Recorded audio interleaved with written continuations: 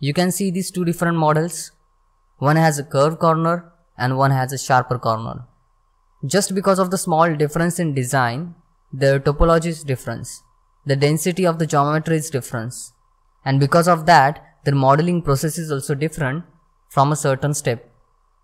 So we need to understand that with the same modeling method, we can create different variation in design as well as in the density of the geometry.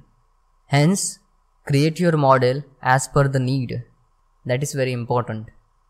So without further ado, let's get started.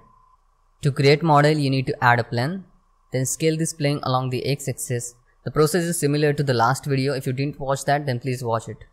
Then just move this edge along the x-axis. Then add a center loop cut. Then add a center loop cut along the x-axis and add bevel on it. We are going to use the same steps, just small differences there. Then give the right bevel width, and then you need to add two loop cuts from both the side.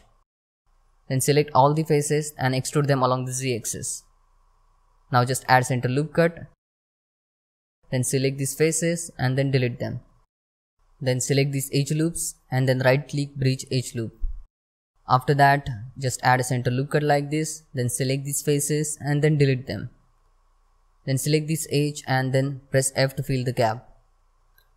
Then select these corner edges and add Ctrl B and add a small bevel.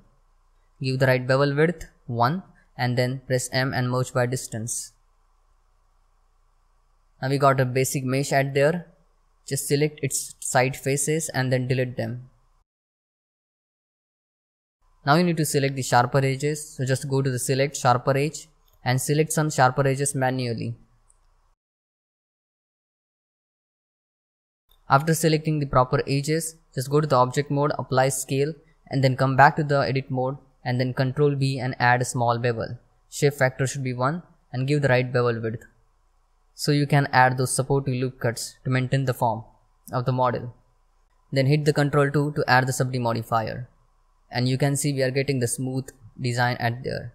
Add some loop cuts for good topology. Then set the origin to the geometry. Then you need to add the array modifier and give the right factor in the array modifier along the x-axis to join these two parts together. If you know the process, then you can skip it. After that, just increase the array count up to 4. Then you need to add the simple deform modifier. Choose the bend. Then rotate this model into the 90 degree along the y-axis. Then you need to add one empty. Then select that empty in the simple deform modifier origin option. You can play with the different axes. And here you need to choose the bending axis Z.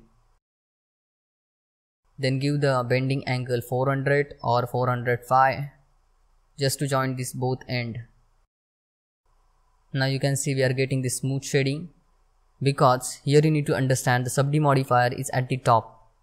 And if I take the Subdivision modifier at the bottom, we will face this kind of issues. We will get the sharper edges, not the curved cylindrical form.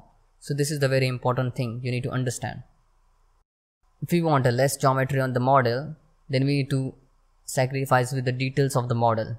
Here I have just turned off the array modifier and simple deform modifier, and now just play with the topology a little bit. For that you need to select these edges and just Ctrl X to dissolve these edges, and then you need to select the center edge. You can turn on your extreme mode. Then you can move this edge along the z-axis as like this, and then you can get this kind of curve form. You can see it looks really well, simple and easy. Then just turn on the array modifier and simple deform modifier, but still we are facing little bit of difficulty here. We need to resolve that one edge also. So for that, go to the edit mode, and here you need to select these words and right click connect vertex path, and then you can dissolve this edge in this way.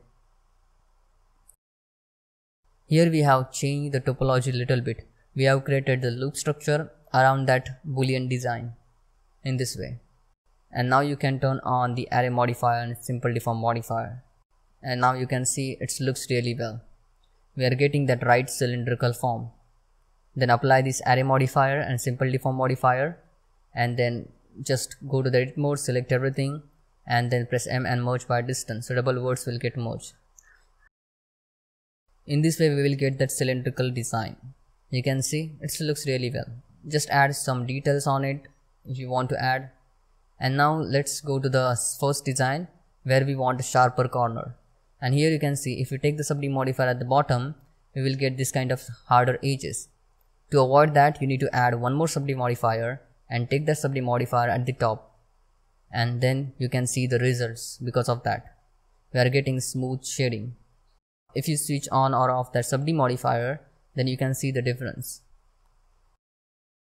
In the first subdivision modifier, I will give the subdiv count 1, and the second subdiv modifier I will give the subdiv count 2.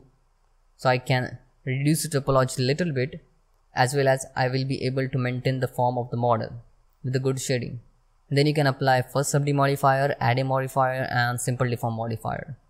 And then go to the edit mode, select everything, and then press M and merge by distance. The double words will get merged. And you can see I'm getting simple and decent looking design with a little bit more topology, and it looks really well. So here you can see, so now you can understand the difference in these two modeling steps.